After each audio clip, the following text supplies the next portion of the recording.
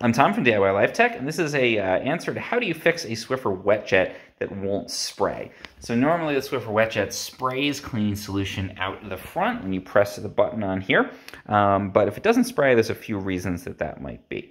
The first reason is that you may have used up all of your cleaning solution. So my Swiffer still has plenty of it, but you can flip it over.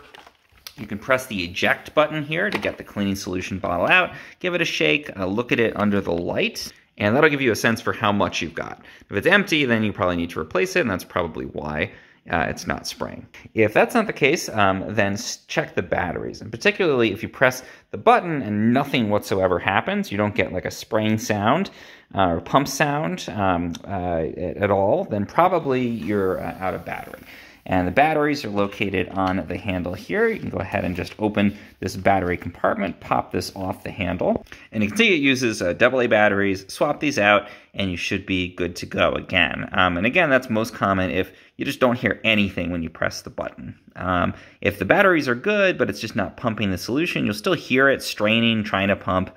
And you know, if it's not doing anything when you press the button, it could be the batteries. Now, if that still doesn't fix the problem, check that the little nozzles here are not clogged. They can get clogged, you know, the solution can build up in there, or they can get dirt or dust. Check those. You can take a wipe and try to wipe them down, or you can even take like a little pin and try to push it in there to try to clear any debris out of those nozzles. Another solution, just sometimes press the button for a long time.